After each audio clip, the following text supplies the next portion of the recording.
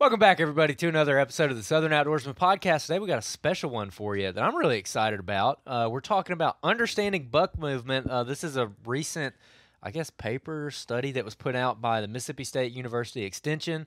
How, when, and why bucks navigate the landscape. This is a big GPS study that we're going to be going over today. They recently put it out. It's free. You can go read it. It's like 20 pages. It's a pretty quick read, pretty easy read. They did a really good job of boiling everything down into layman's terms, and I'll link it in the description. So if you want to go read it for yourself, kind of follow along as we're going, you can go do that.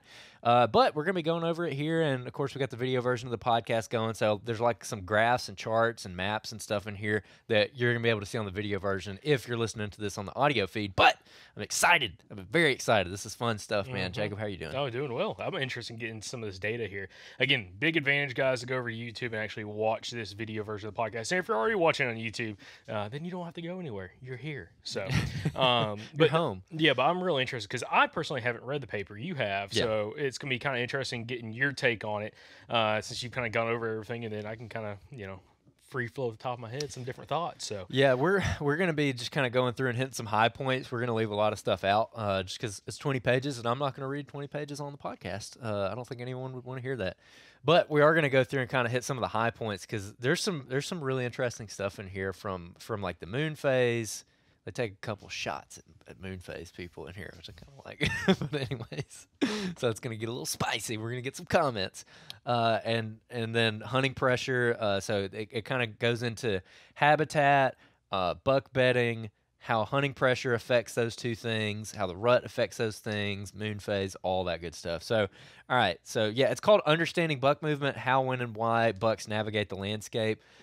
Pretty interesting stuff here. So, just starting out, like kind of setting the stage, they're talking about basically an intro for the study, like how a deer's brain works and whatnot. So like I'm just gonna like kind of fire off some of this stuff real quick. It says the human brain has a high capacity for complex reasoning, but a white-tailed deer brain is wired for enhanced sensory perception. However, deer move for essentially the same reasons we do, to safely find food, water, and shelter. Most deer behavioral decisions are driven by physiological processes related to survival, hunger, and reproduction, and are influenced by food availability and cover. So I think that was just like a pretty fancy way of saying, kind of like what Josh Driver said in his episode. I keep referring back to that, is like the deer are subconsciously reacting to stuff. Like they don't think logically. And they even have like a little graph in here that's thinking like a deer, or a little graphic, and it's like a thought bubble above the deer, and it says, today I must get food, and here are my options for foraging areas. Some areas are nutrient rich, some are nutrient poor, some are far away, some are close, some have risk from predators, some don't. Okay, so those are your options. Some of them are dangerous, some of them are close, some of them are nutrient rich, some of them are terrible. And then it kind of has like this other little graph that says that obviously they're wanting to maximize nutrient quality and energy gain. So they're trying to eat the best food they can with expending the least amount of energy that they can. So they want to go have a nice dinner, but they don't want to spend that much money. You know what I'm talking about? And then predation risk.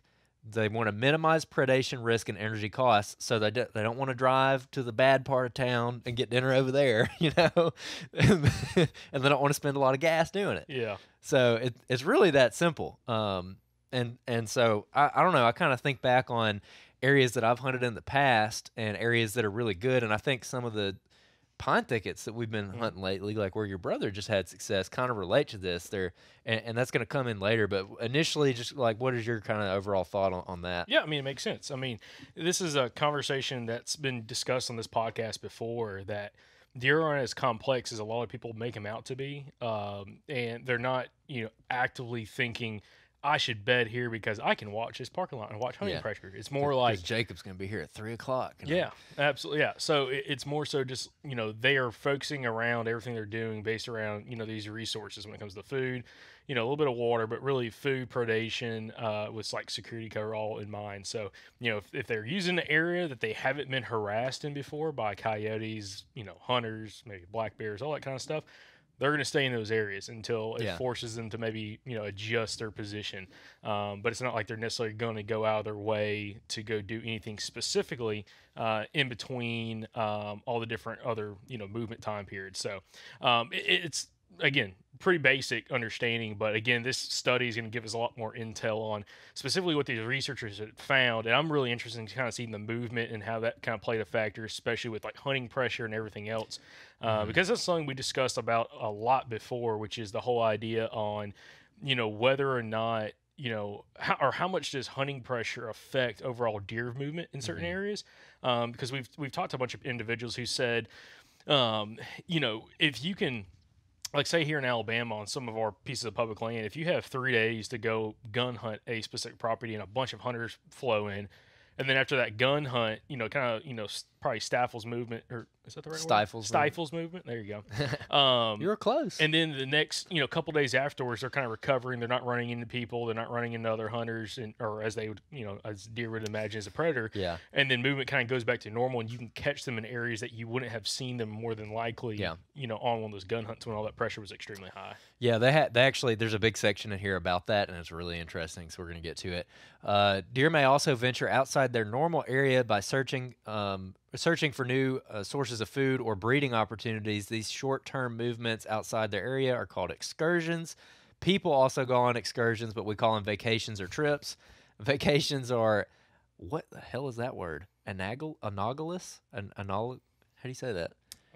Man, you done bit off more than we could chew. You try to say it. No, I'm good. Just what? Sound it out. Okay, maybe don't sound it out. Oh, gosh. Yeah, I don't know if I want to sound out that word. All right, yeah. That one. Just because it could come off a little inappropriate, guys. If you're watching on the YouTube. All right, anyway. Golly, just totally threw myself off.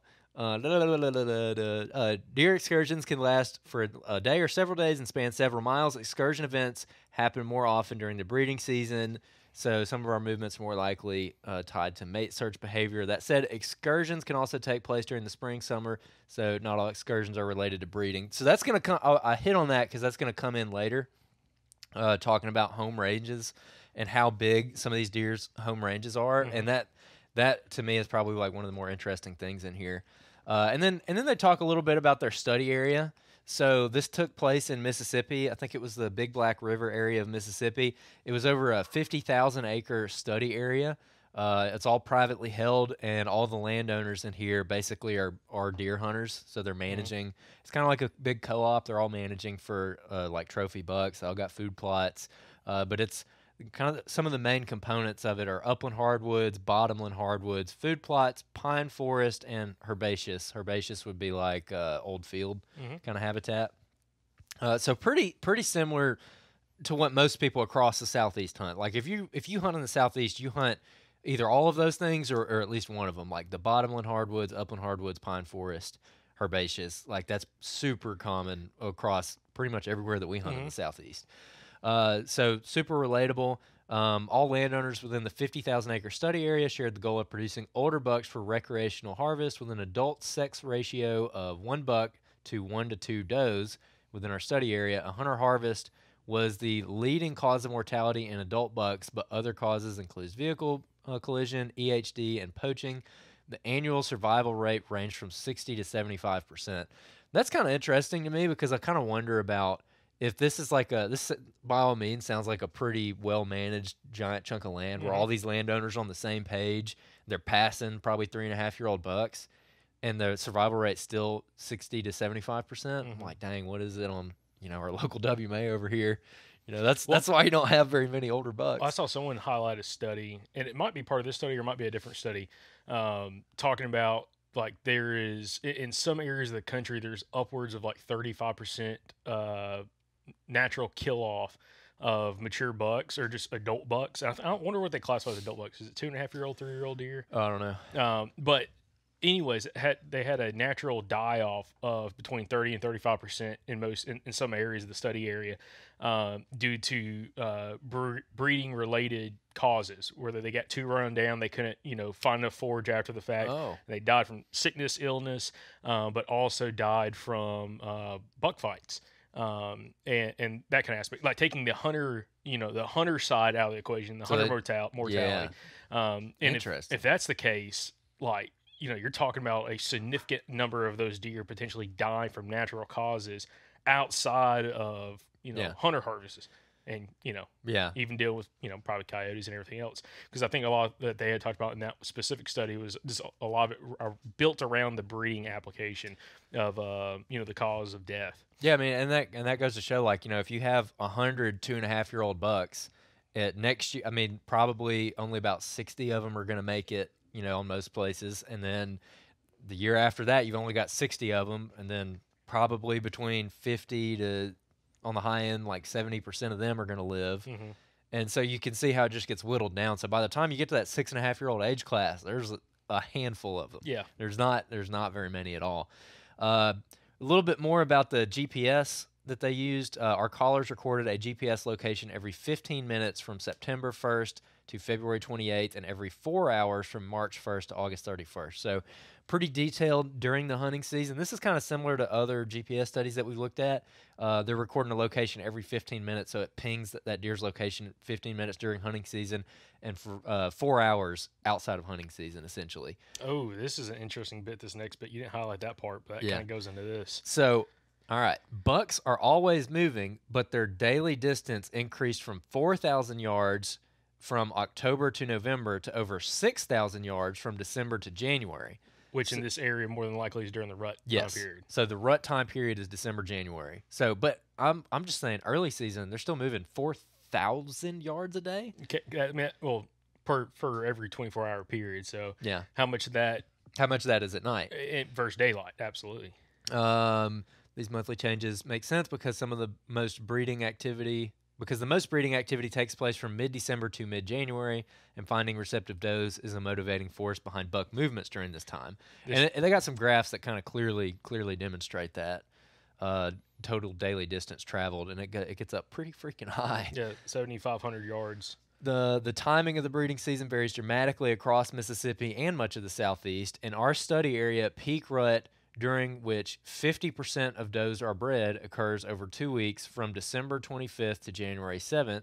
Another 40% of breeding is split between the 2 weeks before the peak rut and after the peak rut. So do you want to kind of explain that a little bit more? Yeah, so the rut is like a bell curve, and we've had different biologists talk about this on the podcast. Dr. Mike Chamberlain, almost said Taylor Chamberlain, which he's not a biologist, but he kills a lot of deer up in Virginia.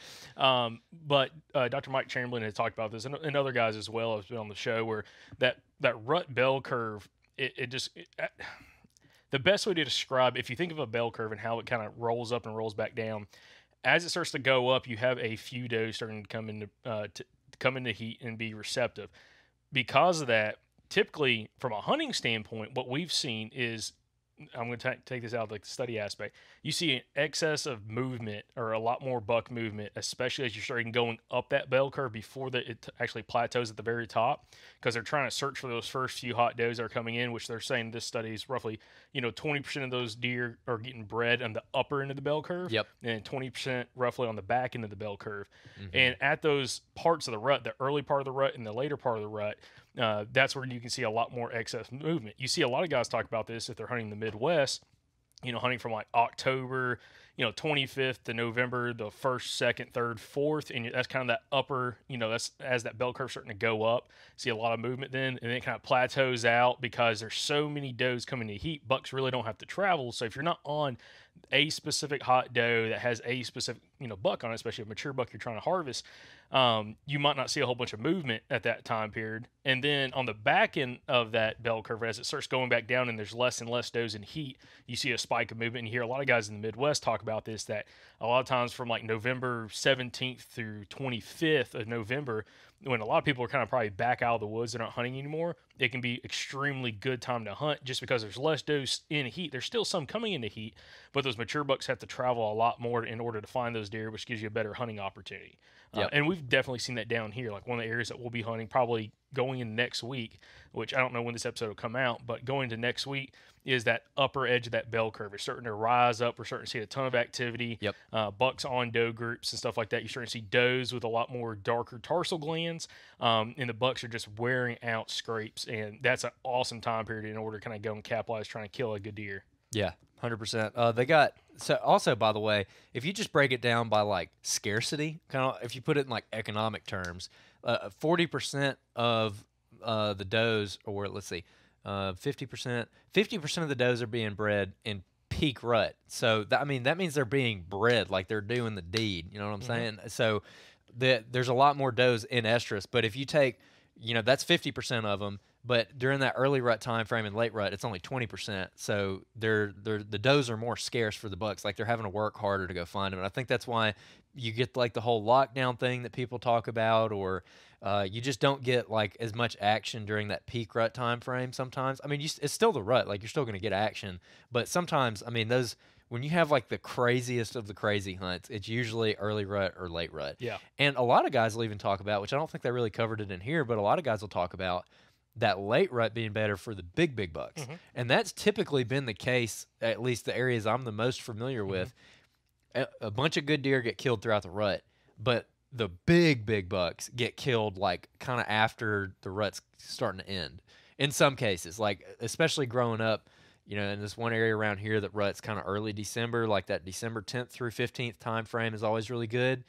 But people will kill like a giant on like the day after Christmas. Yeah. And typically that's when I've been like winding down on that place. But that's when someone's killing just a freaking giant. And I ran a bunch of cameras in thickets a couple years ago on this particular place, and that actually, I was telling you this earlier. In some of these areas, I was getting really big deer, like upper echelon bucks on camera, but during the rut. I mean, this is in a bedding area, like in a thicket. And during the rut, they're in there at like 1 a.m., 10:30 p.m., like middle of the night. And then after Christmas, like super late rut, after I've moved on and I'm hunting somewhere else, boom, those bucks are in there in daylight. December 26th, January 1st, January 8th, and it's just like way later than I'd typically hunt that area. So, and I got another little graph here. Now, one thing you're missing. What? I don't know if you noticed something about that section we just read about, talking about the 50% and 40%, left out 10% of those deer. Yeah, I know. Where does 10% go? So it makes me wonder, and I don't know if they highlight it in the study because I haven't read the study, so I'm kind of going along as the listeners and the viewers are right now, as Andrew's kind of read the study. It makes me wonder that 10% is these does that just don't get bred, or they don't maybe they get bred but they don't take on how am I putting this? Maybe they're bred, but they're not like positively bred or whatever. Okay, positively bred. Someone was pregnant. Someone was shooting some blanks. Okay, that's what I'm trying to get to. So, or it makes me wonder. You hear a lot of not a lot of people. You hear some guys talk about, some hunters have been on this podcast and other shows as well, talking about a secondary rut. Okay, where like not all the does get bred, and then there's other ones that come back in the heat, especially like say doe fawns, like yearlings, stuff like that, and are bred at a later time. I wonder if that's part of this 10% that's not being discussed in this study. Yeah. That potentially that's something that's taking place a little bit later on. Because the funny thing is, you always see people, and like here, for example, so this public land we're talking about, I have seen like good bucks, probably 3.5-year-old bucks. I'm talking about on a doe, like it is their last last hope in the world to breed this doe going into March. Okay. This is an area that, that definitely, a lot of those deer getting bred in December. I don't know if that doe was hot, but he was sure acting like it, okay? Grunting up a storm and stuff, going out scouting for turkeys, and there's bucks chasing does. Could be. And I wonder if just because the timeline of when they did this study, specifically on the breeding aspect, it's not, keying in on any of that. If there was any doe fawns that came to heat a little bit later on, a month, 2 months later, they're not really tracking that kind of activity. Yeah, for sure. They got a little graph here that it's another little, deer thought bubble. And it's thinking like a buck during breeding season. Today I'll evaluate breeding opportunities and eat, but here are my considerations for movement. Kind of the same thing as the last one. Some areas have potential mates near estrus, some don't. Some areas have potential mates that are far away, some are close, some have competition, some don't. Some are nutrient rich, some are nutrient poor, some have risks and predators, some don't. So kind of the same thing. And this whole time they're trying to maximize their breeding potential and minimize their predation risk. And then kind of in the middle of that is eat enough to live. So just eat enough to not die. Yeah. Which is why they lose so much weight, this time of year. Now, another segment, you didn't highlight this, but I find this pretty interesting. It says bucks certainly aren't couch potatoes. During the pre-rut, they are traveling roughly, and I guess this is the average, 4,800 yards or 2.7 miles per day. Yeah, in the pre-rut. That's interesting. And one of the reasons I wanted to go over this is because some of this stuff, like especially if you're like a lifelong deer hunter, or if you've been hunting for a while now, like it's obviously a lot of this stuff is obvious. Like, yeah, they're going to move more in the rut, but I like how they're labeling this stuff and giving you like a framework to logically think about it.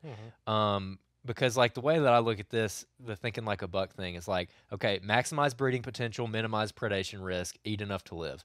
So that gives me a framework the same way that I do the whole 3 reasons.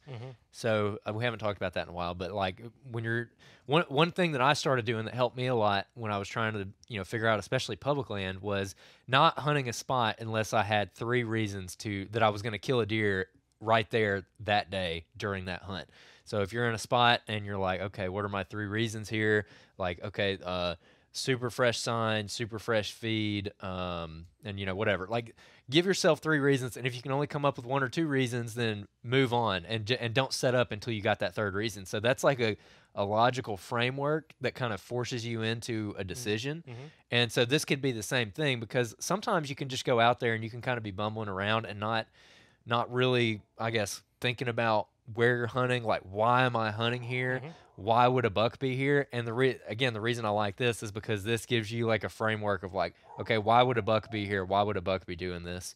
And you can kind of look at it from that perspective. It's like, okay, what's his breeding potential here? What's his predation risk here?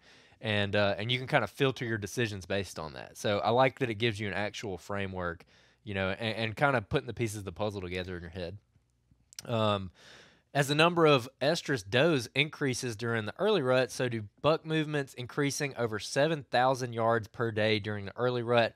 Total daily movement of bucks was greatest during the peak rut, when bucks move over 7,500 yards or 4 miles per day. So that kind of goes right in the face of what we just said about, like that early rut time frame can be like really, really good, and that's like when we have the best luck. Well, this says that they're moving on average more during the peak rut. So how do you take that? I mean, that's probably the case, but also I'll say this is an area, and they mentioned this early in their study, it's a 2-to-1 ratio, or almost 1-to-1 ratio. Yeah. Where it's, roughly 1 buck to every 1 to 2 does. Yeah. Well, there's a lot more competition, so they have to travel more. If you're in an area like some of the public land that we hunt, that be honest, don't have enough doe days, so a lot of does just don't get harvested. Yeah. And if the harvest is specifically focused on bucks, which a lot of our public land, especially in Alabama, are focused on, because you just don't get a lot of doe opportunities. I'm talking specifically rifle hunting, which was when majority of the deer in Alabama, I think, on public land are getting killed. You might have, I'm just going to throw a number out, 5 to 10 does per adult buck, okay? Yep. And if that's the case, he doesn't have to travel in order to go find a mate. Yep. He doesn't have to travel 4 miles. Yep. Because there's, in a 4-mile circle, there's probably, in some of these areas around here, 10 different doe groups in that 4 miles that probably have anywhere between 3 to 8 does in them, 10 does in them. So at some point, well within 4 miles, he's going to find, I'm pretty certain, a hot doe, receptive doe. So that keeps them from having to travel so much. Also, I think a big factor is in an area where you have a very close buck to doe ratio, again, 1-to-1, 1-to-2, which is really hard to do. You got to shoot an absolute ton of does. The competition's so much higher, so those bucks have to not only fight more, they have to probably be a little more aggressive in order to get breeding opportunities, but because they're having to travel, when they get done breeding one doe, they might have to travel another couple miles to go find another hot doe. Versus, again, here in a lot of areas that we hunt, because typically, if you're seeing 8 or 9 does on a sit, and then you're seeing like maybe 1 buck, 1 little buck, something like that, there's some mature bucks running around. They're just not showing themselves. But the second he's done breeding one doe, he could probably find another hot doe in that doe group, or the next doe group over on the next ridge across the drainage from him. So he doesn't have to travel nearly as far when it's so lopsided on buck to doe ratio. Yeah. And this is an interesting conversation. It'd be fun to have with like Alan Summerford with Land Legacy over here in Hartselle, Alabama. about his thought process on that. He's always trying to hammer does, because if you can balance out that ratio, especially you and all your neighbors, if you have some private land, again, hard to do some public land unless you're just a bow killing SOB, is those deer just don't have to travel as far if they have so many different options. So I think that's a big difference between this, and that's why I would take a little bit of this, like this aspect here, with a grain of salt. Because if you're in an area where it's very lopsided buck to doe ratios, I don't think the bucks have to travel nearly as far. Yeah, no, I agree with that. That's a good answer. All right, this is where they take their first shot at the moon phase, people. Hunters and many deer biologists claim that moon phase significantly impacts deer movements based on personal observations.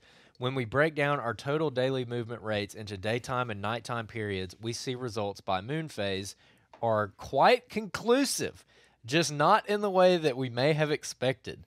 Total distance traveled throughout the daytime and nighttime hours varies from day to day, with greater total movement during the night than during the day. However, there is absolutely no pattern of variation that can be associated with the moon phase. So, here is the problem with that, in my opinion. I'm not a moon phase guy, but... Or moon position. Well, it says phase on here, but yeah. So when they say phase, so so there's a little bit of a disconnect here, because everyone has a different opinion on this. But like, at least when I was growing up, it was always moon phase. It was never moon position. So I think that's what they're trying to address here. But people would be like, okay, it's a full moon, it's this, it's that. So either a full moon or a new moon. So it's going off moon illumination, and it would be. During a full moon, it's going to be terrible because the deer were up all night running around acting crazy because they could see. During a new moon, it's the opposite. It should be really good because they couldn't move as far last night because they couldn't see anything because it was so dark.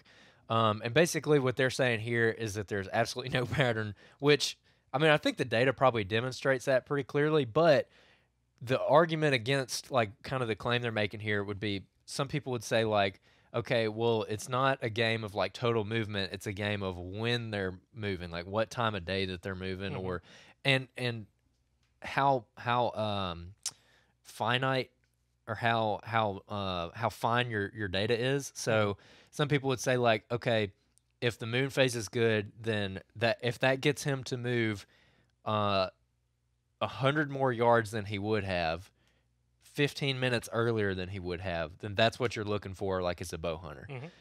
And like, I don't think that they address that. So I don't think it's conclusive from that perspective. I think from the new moon, full moon thing, maybe. But what's your opinion? I mean, if you look at the charts here, again, everybody's on YouTube, you can see this. It's all based around full moon, new moon situation. So when Andrew's talking about, he's not talking about moon phase. We're talking about moon positioning, overhead, underfoot, and then also rising and setting moon, which is very specific hours of a day when that all lines up. It's not like an all-day thing. A lot of the more successful hunters that we've talked to, they don't care anything about necessarily it's a full moon, new moon, anything like that. Like, maybe it kind of plays maybe a little factor for them, but it's more so when's the moon overhead, when's the moon underfoot, when is the rising moon, when's the setting moon. If you look at a feed chart, like Outdoor Alabama, their app, which is what we use for our game check and all that kind of stuff for the state and checking in on public land, they have like a feed time on there, and it will show you like a major movement pattern or feed time is moon overhead and underfoot. The minors is a rising and setting moon. Okay, now they don't look at that at all based off what I'm seeing here. They're just looking at full moon, new moon, and then everything else in between, and whether or not those actual moon phases had any significant impact on overall deer movement. And that's not what I'm interested in, because the thing is, if you don't look at those details of like those feed times that you can see in a bunch of different feed charts or movement charts that are all over the internet, it's not talking about like all day movement. It's movement during a certain window of time of when potentially deer are active. I've tried to pay attention to it. It's something I don't like. If I see it kind of lines up where like moon's gonna be overhead at 7 a.m., I might get a little more excited. Yeah. But I'm not going to not go to the woods if it didn't line up correctly. Like the last couple of days, it's been like midday, moon overhead. And I'm like, I haven't been able to hunt a whole bunch of midday. But we had camera. Now, listen. Looked at when our cameras went off. Now, this is something that's a little bit different. A few days ago, I think it was on Monday or Tuesday, we had a big flurry of buck movement. and there was a decent amount of movement 10, 11 o'clock in the morning, and that did line up with Yeah. the overhead position. And it lined up at my hunting club and on a piece of public land a couple hours away from here. Yes. In Alabama, where we have cell cameras. Like at the same time. Yeah. So I go back to this. So that was interesting. I'll admit that is quite interesting. So that's one thing I wish some of these biologists and researchers would look at that aspect. I don't care about the moon phase, more moon positioning, and just seeing if they find anything of value there. They may not. Who knows? Again, I'm not a ride or die moon positioning guy. But I just know a lot of successful hunters that do pay attention to the moon positioning overhead, underfoot, and definitely when it lines up really good with that morning movement or afternoon movement. Crepuscular times. Yeah, they seem to have an enhanced hunt specifically in some of those spots. So yeah, interesting stuff. So we'll end up going back to the moon here in a minute. But yeah, it goes through some hourly movement, a lot of graphs and stuff in here that are pretty cool. I want to go to hourly movement. So this is interesting. So there's a chart here talking about hourly buck movement by rut phase. It's showing no rut, pre-rut, peak rut, and post-rut. And one thing that's really interesting is that movement you see, especially during the pre, peak, and post-rut, between roughly 8, 9, almost 10 o'clock in the morning. Then it kind of dies back down, a little bit of midday action around noon. And then, of course, it spikes around 4 or 5 o'clock at night. Hey, I'll tell you something else interesting about this chart. Check this out. Average distance moved per hour is your y-axis on this chart. Average distance moved per hour in yards. So this is saying like 9 a.m. when it peaks, like for peak rut 9 a.m. they're moving like 110 yards an hour. That's interesting. That's very interesting. And then post rut probably about 90 yards an hour. I don't know. I just find that pretty intriguing. But see, it goes back to the morning movement. If you look at this, and I actually had a conversation with our buddy Jacob Emery about this earlier. I told him I'd give up 4 or 5 afternoon hunts for one morning sit because I always feel much more confident killing a buck in the morning in a lot of spots versus afternoon spots. And this chart actually kind of shows that like morning movement between 7 and 9 a.m. is higher than what you're going to have at between 3:30 and 7 o'clock in the evening. I wonder if that's because. Do you think that's because around between like 4 and 6 a.m. you're kind of going through twilight, gray light, and everything? It's starting to get more light outside, and those deer are basically going to. Like some people would say, they're going to an initial bed. This actually is this is coming up in a second in this study, but they go to like an initial bed, and then, later in the morning, they kind of shift and they're going to a different bed, and then they're going to a different bed, maybe kind of going further back into that cover or working their way, kind of hopping from cover to cover. And that's why you see that increased morning movement. Cause like by 10 or 11 in the morning, they're finally getting to their final destination, which on this graph, between basically 11 a.m. and like 4 p.m., it's saying they're moving like 60 yards an hour.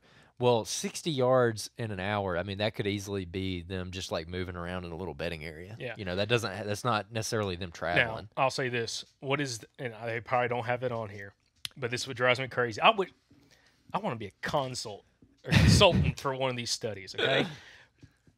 Why can't they have this broken down by age class of bucks that they have collared? Oh, I don't know. Because if you have a whole bunch of 1.5-year-old bucks, they're probably not going to be moving a whole bunch midday. But you have a couple 5, 6, 7, 8-year-old bucks that you have collared, and you can actually see, like, by age class, what does movement look like? Me as a hunter gets me a little more excited. That gets me a little more excited than just seeing overall buck movement. Because, again, they're probably factoring in 1.5-year-old bucks to, like, they got some 6-year-old bucks collared. And there's a lot less 6-year-old bucks than there's 1.5-year-old bucks. So if that's the case, it's already going to skew the data points to kind of lean more towards a younger age class deer. Yeah, that's a good question. So that drives me up a wall a little bit because you hear a lot of guys talk about, really good midday movement, especially with mature bucks. And this kind of shows a little bump in activity. But again, if you have a bunch of, if we talked about earlier, like the survival rating, every year you're losing 30 to 40% of that age class structure due to, hunter mortality, natural mortality, all that kind of stuff. That means at the more mature age class structure, say 5, 6-year-old bucks, you're going to have way less of those. So their data entry points are going to be less valuable in an overall study if you have, 3 or 4 times the amount of younger bucks, say 1.5 to 2.5-year-old bucks compared to like those 5 and 6-year-old bucks. So it's going to already skew the data. So that drives me up a wall because I can already tell they didn't do that. Calling them out. And then they have some other graphs in here. This one we didn't really touch on this, but you can go again read this. It's linked in the description to learn about total distance versus net distance, which is something that they looked at in here. Meaning, total distance would be like, let's say the deer moved 2,400 yards during a day, but from where he started the day and where he ended the day is 1,300 yards. So that's his net movement. So, it's not like he walked from point A to point B 2,400 yards in a straight line, So that's kind of taking that into account. It's kind of interesting. Mm-hmm. And then, all right, here we go. Focal areas. This is interesting. So this is buck bedding. This is where they're talking about basically buck bedding. Focal areas are places on the landscape that deer visit repeatedly. We found that adult bucks revisit many distinct locations with varying levels of regularity throughout the hunting season. We identified these areas based on the movement characteristics of deer and determined areas where they were showing concentrated movements, and in parentheses, slower movement rates with lots of turning, like our movements at home. So you think about walking around in your house, you're doing a lot of turning, you're doing a lot of misdirect, like, you're walking into the kitchen, then going into the den, then going to the bedroom, then going to the bathroom.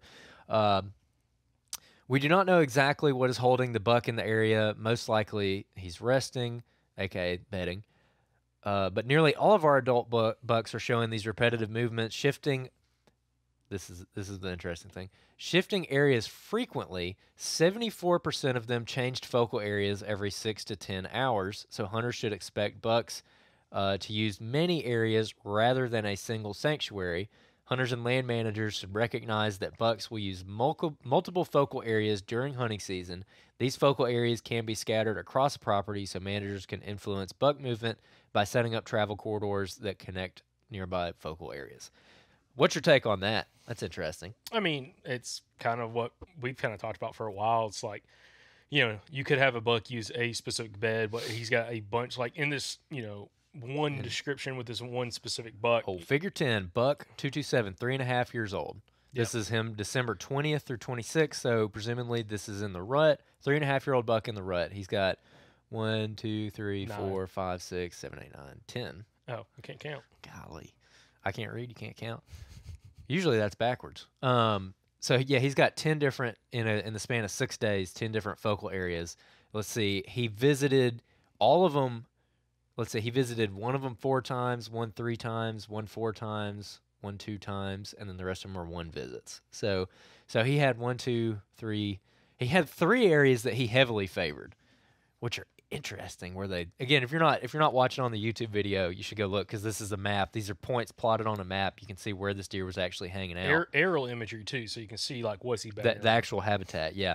What does anything kind of stick out to you about this? Yeah, the 2 areas he used 4 times in this 7-day period are islands of cover in and around, looks to be like agriculture. Yeah. And one thing that's kind of interesting about it is all these islands of cover, these 2 different specific islands of cover, which are on the southern portion of this map, have little, probably if I had to guess, irrigation ditches running in between them in a small tree line that he's using for traveling, going back and forth. So he's able to stay hidden. There's points all along that ditch where you can tell he's been traveling down that ditch to get to it. And this one right here that runs north to south between those 2 points. Going right here and right there. Yep. Better be watching on the YouTube video. Yep. So I think that's a really big factor, is like, he's not just bedding out in an island of cover. He's having different ways he can go back and forth in between these locations. And also they're not, let's see, he's got a scale on here. Half mile.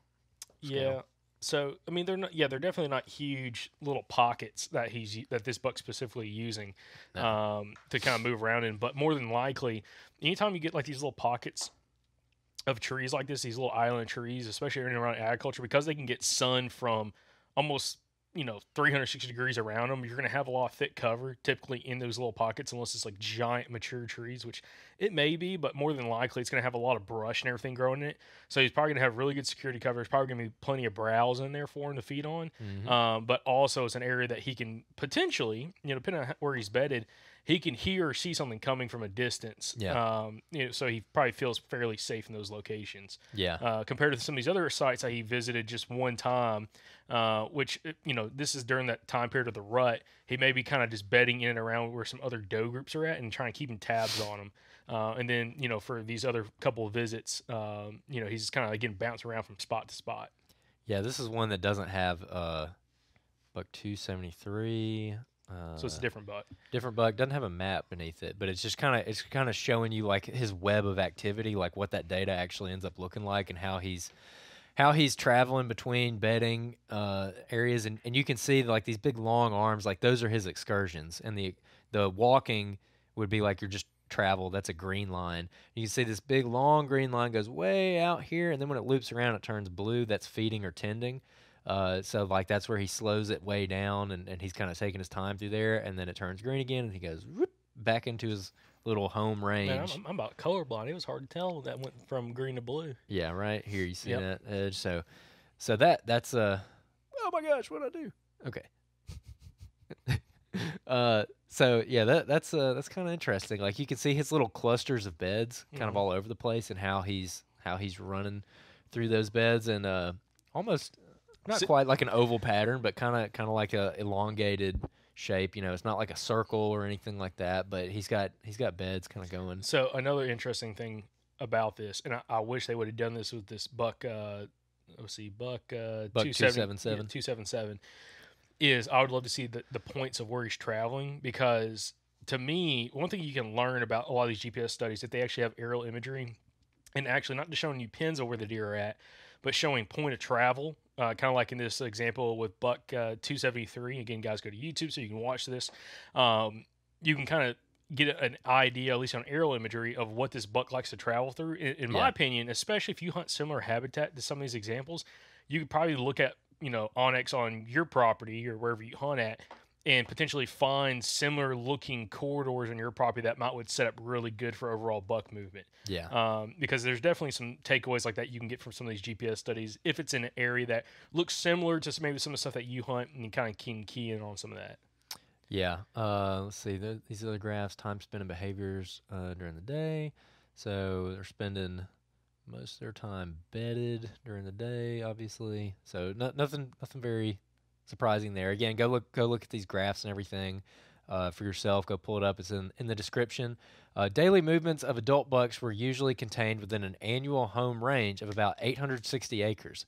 Annual home range of 860 acres. So for the whole year, he's living in roughly that on average. However, the tremendous amount of variation among individuals makes it difficult to state with certainty what any one buck will do. The median annual home range was about 860 acres, but 27% were less than 500 acres, and 25% were greater than 2,000 acres. So that's interesting. And they get a little bit deeper into this here, stating about 1/3 of adult bucks were mobile. So they break it down into some bucks are mobile and some bucks are sedentary. About 1/3 of their bucks were mobile and had a migratory lifestyle with 2 distinct seasonal home ranges. For example, toward the end of August 2017, buck 297 traveled from the northwest about 2 miles or 3,500 yards to his other home range, which he occupied until late January. So for hunting season, he just freaking checked out in August. Like when everyone has that giant velvet buck on camera, and then he just freaking disappears. So he leaves in August. He's there till January. During the last few days of January, buck 297 made a reverse movement along the same corridor and returned to his southeastern home range and remained there until August 2018, when he again traveled to his northwestern home range, just like the year before. So August, he's like, I'm out. I'm going to, and they actually have this buck plotted out over here, which is super interesting. Now, this one is really interesting to me too. The other 2/3 of adult bucks were sedentary. These bucks had a single home range that they occupied throughout the year. Although sedentary bucks made excursions outside their home range, they didn't last more than a few hours. Buck 13 had a single home range area and is an example of a sedentary personality, figure 18, which is a graph or a map. Mobile buck home ranges averaged 12,406 acres, while sedentary bucks averaged 786 acres. Although the average distance between mobile buck home ranges was 4.4 miles, 2 bucks had some home ranges that were separated by greater than 10 miles, and one of them traveled 18 miles and crossed the Mississippi River to get to his other home range. That's pretty legit. So that's interesting because this is something that's come up on the podcast before about us trying to basically key in on bucks during the summer, and we always kind of felt like we were finding deer in the summertime, especially on public land, and then we were having trouble, like we'd lose them, or we weren't sure if, like, is it really worth it? Like, you're going out there and you're getting pictures of them in July and August. Like, can this really help you? And eventually, like Michael, he ended up killing that buck. He had it on camera all summer and killed it right where he had it on camera all summer in December. So we were like, okay, so they don't move, like they stay here. But what this is saying is that some of them actually do move. Only about 1/3 of the bucks that they looked at, so that's probably pretty representative of most deer. About 1/3 of our adult bucks were migratory, and so the other 2/3 are more sedentary, and they have that smaller. They don't basically check out and just completely move. So their home range might vary in size, which we're going to get into a little bit deeper here in a second. But 2/3 of deer, they have like their kind of one home range that they live in, but 1/3 of them completely leave and have a completely different home range somewhere else. So that's your buck that just breaks your heart and just absolutely disappears and then shows up randomly again. Now, another question I've got, this is why I'd love to talk to these researchers. If I had to guess, this 50,000 acre piece of private that's got a bunch of different landowners in here is probably fairly high managed property. Okay. Yep. Mm-hmm. I'm curious to see what it would look like in a very unmanaged property or say piece of public land, and the differences there. Would that still, 1/3 still be migratory and 2/3 would be sedentary, or would it be flip-flop potentially? And how would that kind of factor? Because I go back thinking like some of these guys say that are hunting, some of the mountains, say, Appalachian mountains, not Appalachian, okay? Throw an Appalachia. And, some of those areas, especially if there's not quality forage and, maybe a bad acorn year, all those deer could become migratory at that point instead of, sedentary and really kind of focus on the spot. So I wonder how much that kind of differs in different areas with that specific, statistic. They kind of get into that here in a little bit. And then I got some graphs, so this is like showing a buck that is, it just visualizes what they're talking about. So he's got this one very distinct home range over here, and then he's got a little trail of points going way over here to this other home range where there's just points absolutely stacked on top of each other. And you compare that to more of a sedentary buck, and he just has them all in one spot. They're all there's a big giant blob of points. Hey, that sedentary buck number 13. That's how I want my turkey pattern looking like with my TSS. All right. Response to hunting pressure. This is pretty interesting. So, bucks use bedding areas in a variety of habitat types, including bottomland deciduous forest, pine stands, and old fields. But habitat types differ from place to place. So, if you're a hunter or a manager, you're going to want to know the physical characteristics that make bedding areas distinct and more attractive from other areas on your property. Ooh, getting to the juice here. Yeah. Knowing this will help you create similar features, on your property. We compared the physical structure of two of our most heavily used areas within each buck's hunting season home range, which were likely bedding areas, to two randomly selected areas within their home range, but where they never visited. We measured screening or hiding cover based on relative visibility of a 6 by 1 foot sampling frame at a set distance from the plot center, figure 20. So what they're talking about there is basically they've got this big board that's like black and white, like checkered black and white most of the time. And basically you say, okay, I'm going to go put this, 20 feet away or whatever the distance they choose. And you measure how much of that board is obstructed. So it's a way to measure how much cover there actually is. And so that's what they're using to measure the screening or hiding cover. Their most heavily used bedding areas had twice as much physical or structural screening cover than unused areas. Screening cover consists of vegetation that provides refuge to hide in and rest in, and in the case of deer, a place to ruminate, aka chew their cud. In areas that adult bucks use most frequently, there was more vegetation to screen than from the site screened from the sight of human and natural predators. Some of the screening cover could have also served as a source of food, and that is ideal from a management standpoint. But their main motivation during hunting season likely was to feel safe while resting. So again, kind of no shock there. But not all cover is necessarily created equal. Even though their main motivation was physical obstruction for hiding, it's even better if that physical screening cover could also provide a source of food. Our buck's cover consisted of twice as much herbaceous plants and twice as much thicket-forming vegetation that includes some important deer forages, so they could also grab a bite as needed. Mr. Myers, what is your opinion on this? Dude, I'm telling you, I've been saying this for a long time. Bucks bedding in a pine thicket, okay? There's briars, there's honeysuckle, there's all kind of forage species of plants growing in that stuff, and that is exactly, like they haven't said pine thicket, that's the first thing that came to mind. Like you got this greenbrier, you got honeysuckle, you have all these different forbs that are growing up in these spots that, again, physically you can't really see into, but a buck can navigate it. He can lay down. He can hear predators are coming. If anything comes in, he can hear them. A lot of times he's not seeing them. And another thing that they've mentioned, just because of the screening cover, more than likely how these bucks are using it, I'm curious, I don't know, because I haven't read this study, if this is setting up more so for what we've talked about in the past on the podcast of I call it like a hearing-based bed or a scent-based bed, where like they can't visually see out from their bed necessarily. Yeah. They're bedding in cover that they can't see out, stuff can't see into them, but something tries to come in there, they can hear or potentially smell it in some cases. 100%. And this is I like this because this for me kind of again just kind of closes the book on a lot of buck bedding. What's the word I'm looking for? A lot of information out there that again may be relevant in other areas, specifically other like up regions of the north, country. other regions. But down here, you can go and you can find deer beds on the edge of a pine thicket, looking out from that pine thicket.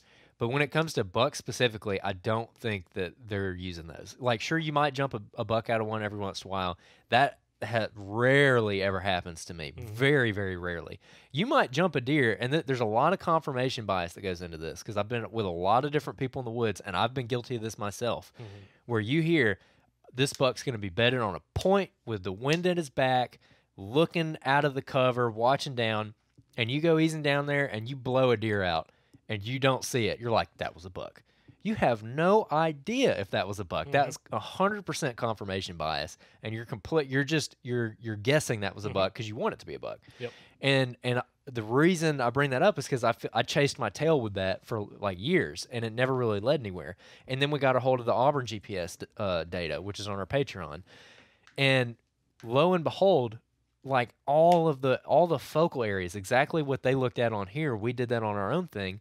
All of those daytime focal areas are like in the cover. They're not on the edge of the cover. They're in it. They're 40, 50 yards into that cover, sometimes right smack in the middle of it. And this goes into they kind of label it here, their main motivator is visual obstruction.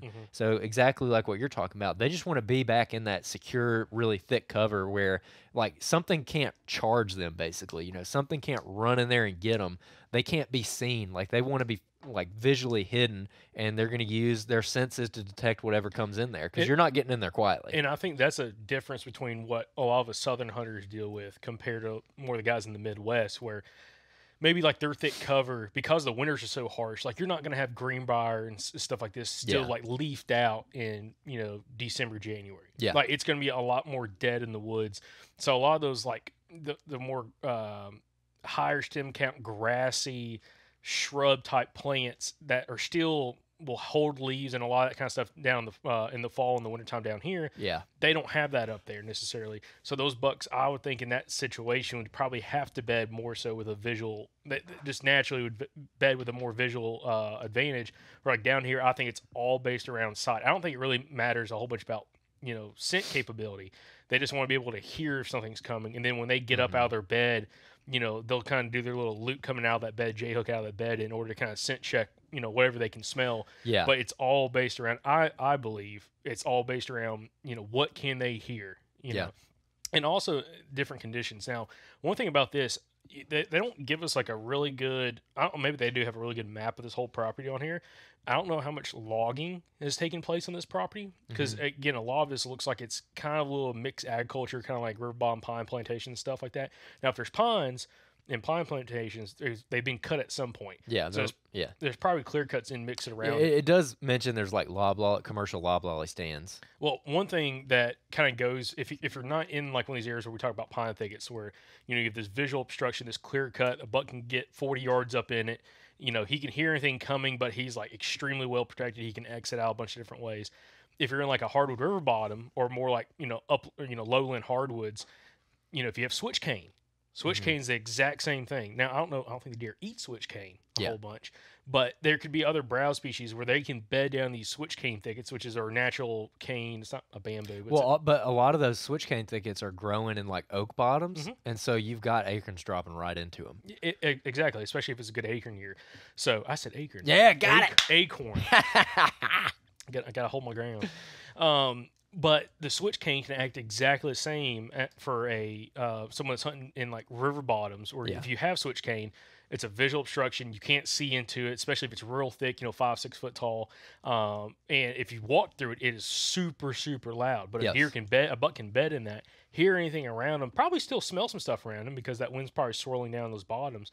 And then he can come out of there whenever he needs to, and he has plenty of exit routes as well. Yeah, definitely. And this, again, goes all the way back to the very beginning of this, where we talked about how a deer thinks, like their incentives for where they're bedding, where they're moving, where they live, and how they're instinctual and they're subconsciously reacting. They're not consciously acting. This goes into that because they're looking for something that's the most secure, that has food in it. And so, like, it doesn't make any sense if there's like a, I don't know, something that for whatever reason, like a bedding points above a parking lot or whatever, like there might be a deer there for sure. There might be beds there. You probably go there and find beds, but like where they're legitimately spending their daylight time is usually in these areas. And so like I think it's important to stress that the deer aren't thinking about it. That deer is not in that thicket, and he's like, man, if I just move like 10 yards over there, maybe I get the thermals right, and then also the wind's coming over my back. And then if I get right here, then if someone steps over that log, I can hear it. Like, dude, he's a freaking animal. Like, he's just going up in that thicket and laying down, and he's in there because you can't see into it, and there's food in it. And so again, this gives you a framework. And again, that's something I think is very specific to the Southeast. Is you don't have, even if you're in ag country per se, there's still going to be some kind of browse species. If you're in the deep South, especially where we don't have harsh winters, there's going to be something for them to eat on. Which I think that's a big difference between us and the upper Midwest or a lot of the Midwest, where like they again harsh enough winters. Unless they're eating woody browse, there's not a whole bunch for them at that point. So they're going to destination food sources, whether it's ag fields, whether it's giant food plots, whatever it is. And I think that's a big difference down here. That stifles movement even more so because the bucks don't have to leave the bedding area to go feed if they don't want to. 100%. So like again, it goes back to like when we talked about earlier in this podcast. In Alabama, on some of these public land pieces, when they have a 3-day gun hunt, if it's not during the rut and the buck's not going up checking for does or chasing does, if he doesn't feel like he needs to leave that bedding area, he doesn't have to because he's got all the food he needs in that general area.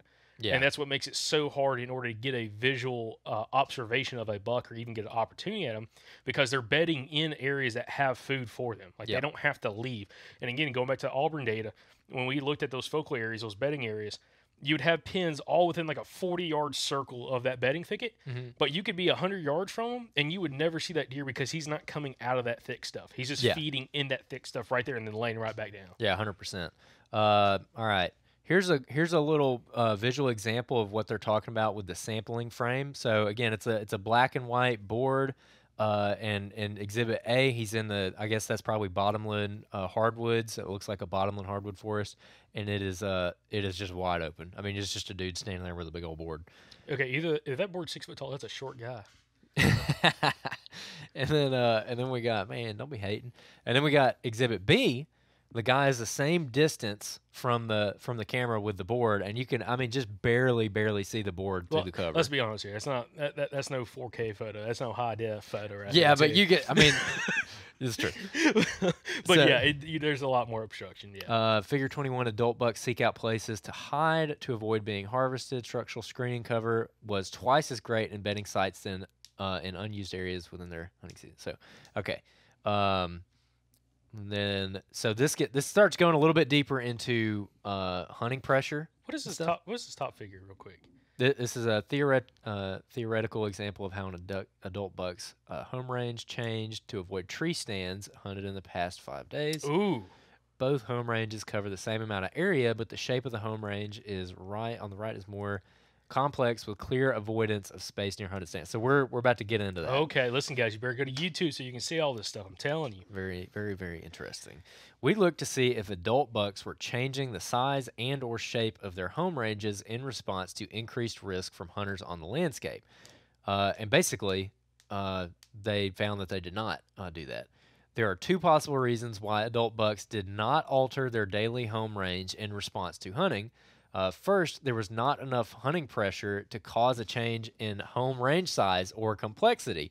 It is also possible that the adult bucks already had the hunters figured out, and so bucks excluded hunters from their daily home range. That could be true too. Now, listen, I think there's a difference between a very high managed piece of private land. Probably not a lot of guys hunting it. If I had to guess, there might be some hunting clubs on here, but it's probably real select pressure. Yeah. Versus if you're at your own hunting club and there's 25 members and it's 1,800 acres, okay, 2,000 acres, and everybody's just pounding it Saturday and Sunday. Okay? Oh, yeah. Now, I will say this, and we've seen this a lot, and we've had guests on the podcast talk about this, specifically Kevin Tolis, who's been on the podcast a few times talking about his success he had at hunting clubs. When it mentioned right here that it's also possible the adult bucks already have the hunters figured out, that can be extremely true, especially on hunting clubs when there are designated food plots, pop-up blinds, shooting houses, ladder stands that guys continuously hunt throughout the whole season. It just takes one time for one of these bucks to encounter you from downwind or get like a negative reaction to then start skirting around that and scent checking that little area. And to me, this kind of comes back to the advantage going back to being like more mobile hunting where they're using a saddle, lock-on climber, and not always hunting the same spot, but constantly kind of like if you have a certain area you're focusing on, always try to change a little bit different position so that you're not always sitting the exact same tree where, a deer after, one or two negative encounters can start sit checking you, which is what's being shown on this diagram here. Yeah, and I just to go a little bit deeper, if the bucks are not changing the size, they could change how complex the shape of their home range is. In this case, if prey alter their behavior within their home range to mitigate risk, then traversing a larger area or having a larger home range size does not necessarily expose the animal to increased risk. Deer might respond to acute risk on the landscape by changing the size and or complexity of their home range. More complex home ranges did not confer risk avoidance, and this pattern held for all phases of the breeding season. Also, the home range size and complexity were similar across all different age classes of bucks in our study. So that's what they're saying here. Like this graph up here, this theoretical example, I think they're saying that did not hold water. Am I getting that right? Like that's not really how it worked out. Yeah, they just kind of moved through. Now, I will say this. I want to go back to an episode we did with Dr. Mike Chamberlain talking about a buck specifically that they had collared. I think it was a property in Louisiana. 6.5-year-old buck, really big deer, that all these hunters on this hunting club, this big lease, thought this buck was not living on the property. It was only showing up like 2 o'clock in the morning on cameras. They had bait sites all over the place. And a kid, one of the hunters' sons, killed that buck in a random spot that nobody else wanted to hunt. Kind of going to gar hole the kid, let him sit in this random spot in the wood, and the kid shot it. And once they killed the deer, they were able to pull the data off that collar and see specifically how this buck was moving in and around these guys' property. Yeah. In and around their stand locations, within 200 yards of their stand locations, but he was always, from what I remember in the conversation with Dr. Chamberlain, was saying he would downwind check a lot of these locations. Like he wasn't going to food plots. He wasn't going to corn piles. He was kind of staying downwind of all that kind of stuff and just meandering through the property. But he was living there the whole time, but these guys just randomly would get him on camera during a couple of weeks out of the year during the rut, and they just thought the buck wasn't living on the property. He was living there almost year round. Yeah, 100%. So we're going to dive into hunter activity here. So they actually do describe how the hunters were using this property and the amount of pressure they're putting on it. And essentially, wait, what? No, keep going. Okay. Preference for hunt locations will obviously change from hunter to hunter and with available vegetation types. Blah, blah, blah. Documented deer preferences for vegetation types. We took it a step further. Hunters certainly use stands in the natural vegetation, i.e. the hardwoods, but not nearly as often as the modified habitats. Compared to the selection for natural areas, hunter selection was 2 times greater for locations with feeders, 5 times greater with locations for summer food plots, and 9 times greater for locations with winter food plots. So basically, everybody's hunting feeders, food plots. Of course, yeah. Yeah, the choice to hunt over food plots and feeders makes sense because this means that areas in and around food plots and feeders would be the greatest risk of for deer during the hunting season. These preferences may not be surprising to hunters in the southeast, but wait until we compare hunter preferences with the preferences of our adult bucks. All right, let's dig in. All right. Deer can adjust behavior quickly within a few days to significant hunting activity. An MSU Deer Lab study in Oklahoma showed that deer increased their daytime use of cover by 240% by the second weekend of gun season. Their behavior shift produced positive effects for them. Hunter observations of collared bucks known to be in the hunted areas declined by 62% by the second weekend.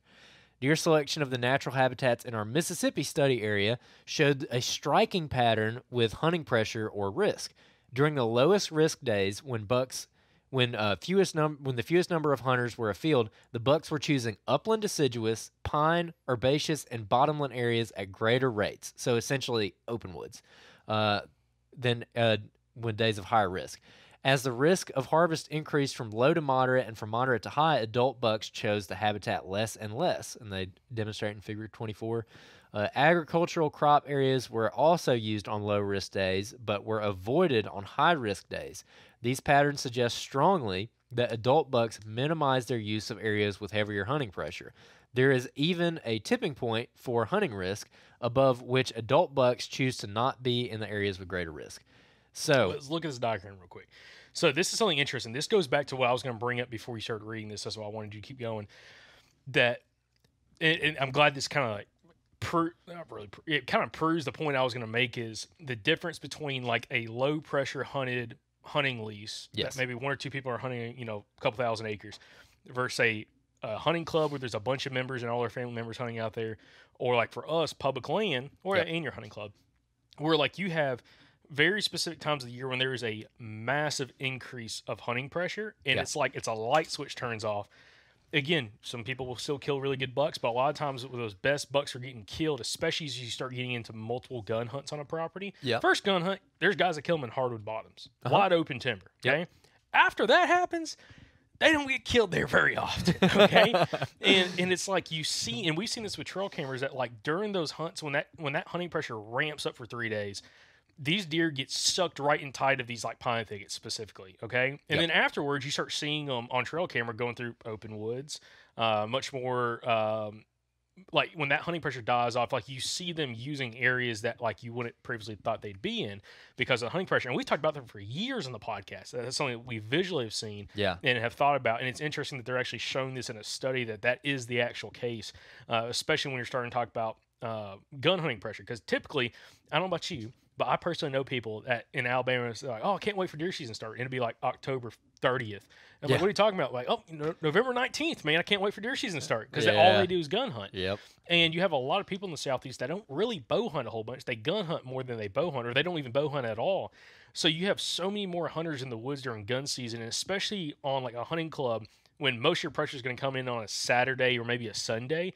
It's going to potentially change movement compared if you could go out there on a Tuesday or Wednesday or Thursday and hunt. Yeah, 100%. And so that graph that you're looking at is hunter habitat selection, and basically people are just hunting the piss out of all their food plots and a little bit on the feeders. Andrew's Hunting Club. If we could do a study on Andrew's Hunting Club, this is it. Dude, it would be 19% higher on winter food plots. 100%. It is like ridiculous the amount of people. Which again, you can kill good deer on a food plot, but I think there's a strategy to it, okay? There really is. Yeah. And like timing and how you go about hunting like a food plot specifically. But if that's all you're hunting, you're putting so much pressure on a food plot. The bucks don't have to be on the food plot. They could be 100 yards in the woods scent checking that food plot, which goes back to the episode we did with Kevin Tolis, where when he'd be in a hunting club, he wouldn't hunt a food plot. He'd get in between the two food plots and focus on those specific areas and then capitalize on that movement again in and around the food plot, but not actually hunt the food plot itself, and it worked extremely well for him.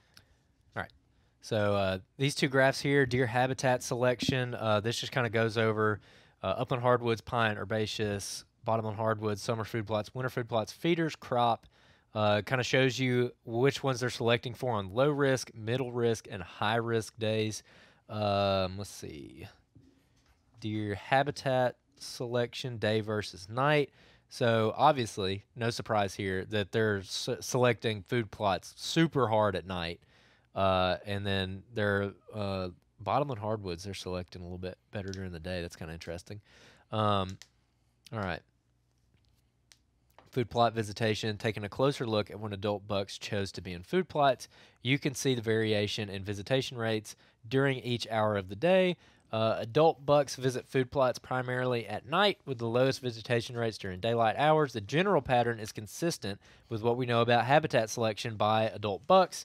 Adult bucks enter food plots at greater rates right around sunset, so the best opportunity for a daylight shot at these animals is hunting them along travel corridors between daytime bedding sites and these feeding locations. Yep. No surprise. No surprise.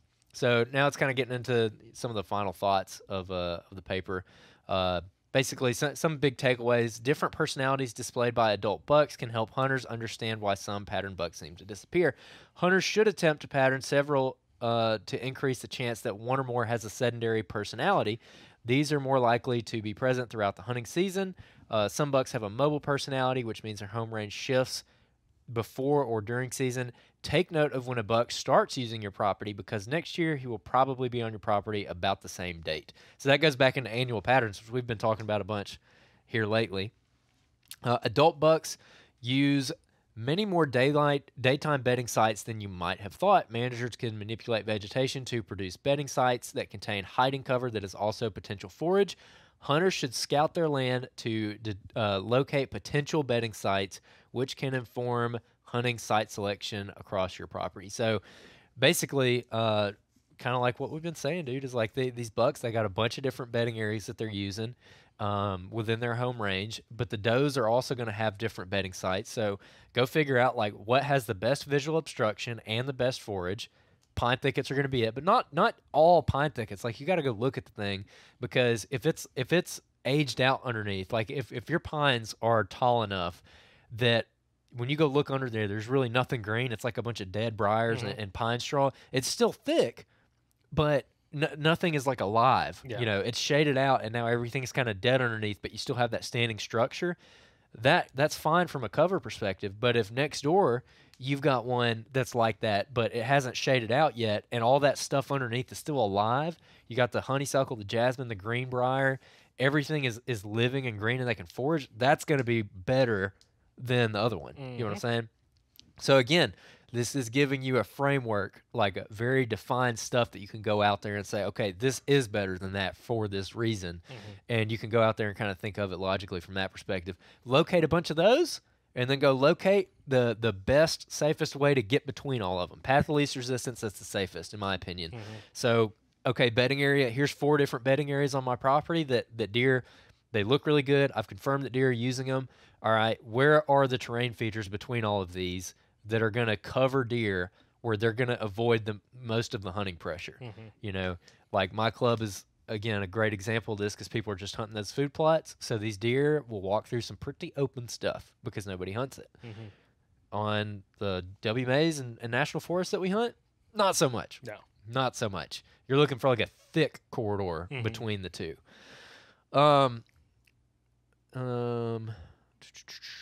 Okay, they take a parting shot at the moon again.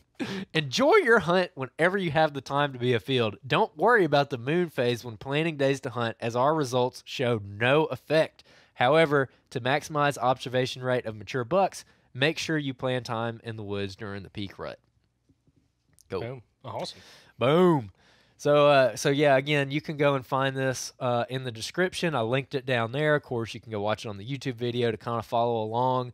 But what were some of your biggest takeaways? Well, there's some confirmation on thought process around hunting pressure and how much more those bucks will select for that cover during those high pressure days. Yeah.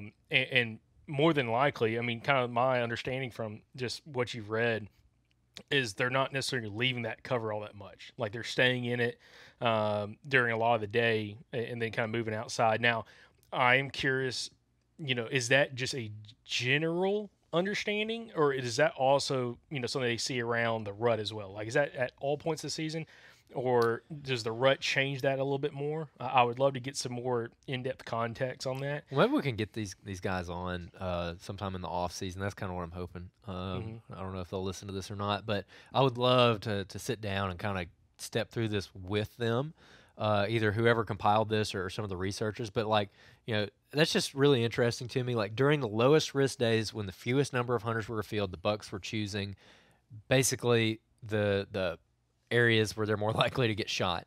And it's just great confirmation like you're talking about. I mean, the Oklahoma thing in Oklahoma showed that they increased their daytime use of cover by 240%. So all that to say that when the pressure is really low, like they will bed out in the open. They don't just live in the thickets 100% of the time. When the pressure gets high, you got to remember, we're talking about this from like a mostly public land guy perspective. And the biggest difference that I've seen between private and public land, like a hunting club versus WMAs, is on public, like you guys are in the woods. They're hunting the woods. They're going and hunting. They're using woodsmanship. Ain't nobody doing that in my club, man. Which is funny because, and I've talked to some individuals, they've mentioned this, because so many people are so focused on getting away from the food plots and everything, you can actually kill really good deer on food plots on public land. 100%. It's completely backwards on backwards. Public. I've seen some nice bucks on public, and we know people who've killed 140-inch deer on food plots on public land. And yeah, so that goes to show that it just depends on where your hunting pressure is at. So like we're so focused on the pine thickets, and we're so focused on like, hey, these deer are in the freaking pine thickets, like they live in that thick stuff, because that's what we're used to. But if you're, we've had a couple people writing in with like the guy from our last Q&A who had 120 acres. Like if your 120 acres is like very, very low pressure, like that deer could just walk through some open stuff, And I want to clarify something. When it said, you just mentioned that in this Oklahoma study that their use of daylight cover increased by 240%. That's not their bedding in necessarily that cover. They're traveling and staying in that cover throughout the day. So just clarification, it's not like they're just bedding in it the whole time. They're staying and moving in that more dense cover than more in the open woods per se. 100%. I would love to break this down. They're talking about deer moving like 7,000 yards a day or whatever. I would be very curious of how that breaks down into just daylight hours. Absolutely. And they have it because they have the data points. They just didn't publish. They have it. I know they have it. All right, Bronson Strickland, where are you at? See, they got names on here about who did this study? Yeah, Bronson Strickland. All right. Steve Damaris, Rebecca Kane, Ashley Chance. Yeah, we need Colby Henderson. Give a shout out to all these people. Let's see who. All right, Bronson Strickland, Steve Damaris, Rebecca Kane, Ashley Chance, Colby Henderson, Garrett Street, Luke Resop, William McKinley. Appreciate you guys putting this together, man. This is fantastic, and y'all did a really, really good job with it, for real. Super helpful, super digestible. And a shout out to you guys. We'd love to get a couple of y'all on the podcast to talk a little bit more let's do a roundtable, man. We'll come to Mississippi State. We'll drive on over to Stark Vegas, talk to y'all. Yeah. Because I would love to dive into this even more so. Where some of those, I want to talk to some of the grad students who's been going over some of the data and be like, all right, listen, you need to pull some more of the daylight activity on this stuff. And also, I want to see it broken down. They have to have the details on like the age structure of the bucks that were collared. Yeah. And I want to see the upper tier. Like, let's weed out the 2.5 and 3.5 year olds and 1.5 year olds. Let's look at 4.5 and older and seeing how similar or how different it is. Because again, you're gonna have less 4-year-olds, 4.5-year-olds, and 3-year-olds. You're gonna have less 4.5-year-olds, or you're gonna have more 4.5-year-olds than 5.5-year-olds. You're gonna have more 5.5-year-olds than 6.5-year-olds. And I'm interested in that upper tier, 4.5 to 6.5, of what those deer did compared to these, this, general study of, these bucks. And adult bucks, I want to see what they classify as that, because I think it's probably 2.5-year-old or older. Mm-hmm. So, I don't know. It probably does say at the top. I don't think it's 2.5. It's most likely 3.5 and older. We'd have to scan through here, but I've seen other stuff that they do, and I've never seen anybody include a 2.5 as an adult buck. Okay. So it's most likely going to be your 3.5 buck, 3.5-year-olds and older. So anyways, go download this, go read it. We left a lot of stuff out. There's a lot of really, really good details in there that you can go key in on. But again, just food for thought. Like I said, I'm gonna beat the dead horse. Like, it's a framework that you can now apply. So think of this like that. You're like, well, they move more in the rut. Duh. Well, yeah, but this gives you like a way of thinking about it, where you can logically apply it and, not just kind of go and throw darts at the board, but you can actually say, does this meet this, and this criteria, for your area? So that's it. Because I mean, we got one of the areas that we're hunting right now, more of our big wood settings. It is not thick like what we're normally used to hunting. These deer are walking around in wide open woods because absolutely nobody hunts it except us, for the most part. And there's not a lot of like that herbaceous or like pine thicket type cover. There's no pine thickets there. So, but I still see a lot of this kind of holding true to that area as well. So again, you're using that framework. Like, okay, what area does he have the best forage that he doesn't have to go as far for? What area do these does have the best forage that they don't have to go far for? Stuff like that. So, anything else? No, it's pretty awesome stuff. Hopefully we can get some of these researchers on, biologists on, to do a little round table, a little more in-depth breakdown of this study and some more studies. So appreciate you guys watching, because again, if you watch this, you got a lot more out of it than just the audio listeners. If you're an audio listener, go over to YouTube, go watch this episode. I promise you'll get even more out of it. And just appreciate y'all, again, watching, listening to the podcast. Appreciate y'all sharing the podcast. If you've enjoyed this episode, share it with a couple buddies. Maybe it'll help them out. Maybe, if you're in a hunting club, maybe I wouldn't share this with a bunch of your other hunting club members. I always say that. But, if you're hunting some public land, or maybe you got a buddy that's in a different hunting club, send this episode over and maybe it'll help him out as well. But again, appreciate y'all watching. Appreciate y'all listening. Appreciate everybody buying all the Southern Outdoorsman merch. And listen, guys, we'll have to catch you back on the next episode from the Southern Outdoorsman podcast. And remember, guys, y'all stay Southern.